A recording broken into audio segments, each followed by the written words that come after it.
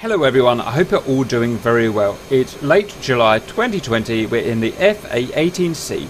We're going to take one of our DDIs, we're going to go main menu, from tactical, we're going to go to support. We're going to look at 4 pages today. ADI, fuel, engine and checklist. Let's start at fuel. This shows the amount of fuel measured in pounds in all of our tank. Here we have a gross total with all of our tanks, internal and external, and it's dynamic. You can see it measures the fuel flowing out of each tank. Next is net internal, essentially total minus the exterior tanks. Here we have individual breakdowns. Forward tank 1, aft tank 4, left feed tank, right feed tank. My understanding is that the feed tanks are the pre-engine tanks. Next we have the fuel inside the actual wing. We have 600 pounds in the left wing, 600 pounds in the right wing.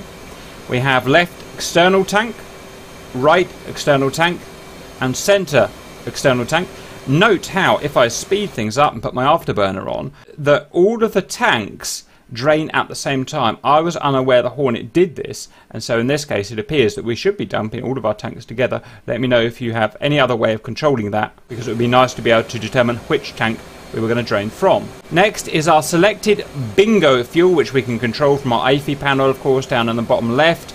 In pounds, currently just not set up, so 0. 2 features that are non-accessible at the moment do not work. Reset the STC does not work at the moment. I believe that's like the central controller for the fuel, and the FL built-in test not functional at the moment. And the only other feature to point out is the chevrons here. These chevrons are graphical representations of the level of the tank. So this tank here, if the chevron was at the top, it would be full.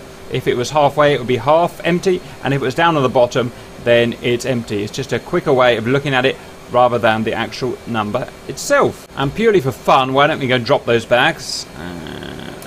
Do it the old-fashioned way, and you can see they've gone and the total is updating as necessary. Let's move on. So back to tactical, back to support, and the ADI. Attitude Director Indicator. So what we've got here, if we start up here, is our airspeed as shown in the HUD, calibrated knots.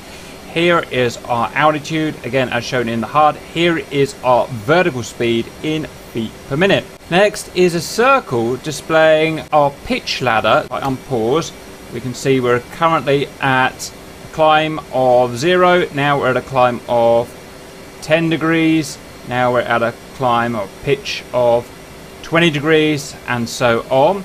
Also a roll indicator, so if we were to roll, we can see that we've got 0, 30, 60, 90 and so on. The W, known as the waterline symbol, is also relevant if we have our ILS turned on. We will have our ILS glide slope and localizer lines displayed on here in yellow. The waterline can also be used for quick reference to check on our roll.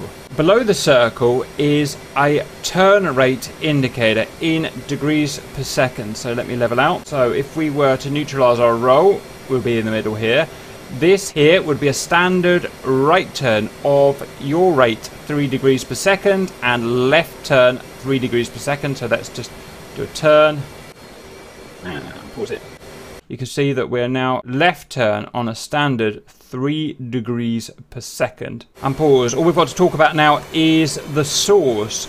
As standard, the input information for this ADI is standby. That's our standby attitude indicator. If we wanted to change from that because of a faulty indicator, then we can change to INS. So the information populating this is now from our inertial navigation system. If anyone knows why the default is standby attitude indicator, I'd like to know that.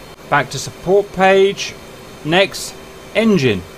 This very simply shows the credentials of our left and our right engine. So inlet temperature, currently minus 6 degrees Celsius at whatever crazy altitude I'm at.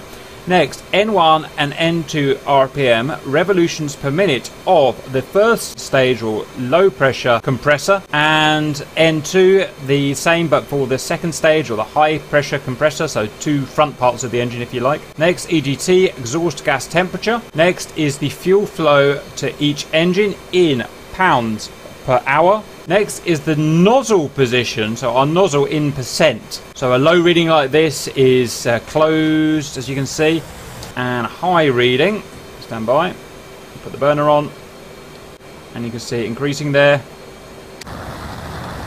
Next is the oil pressure for each engine. Next is the thrust. Next one's really interesting. Vibration of each engine measured in inches per second. If anyone knows about that sensor and how it works, I'd love to know. It seems like a mix between a potentiometer and a tachometer. Next is the fuel temperature, currently minus 12 degrees Celsius as it enters the engine.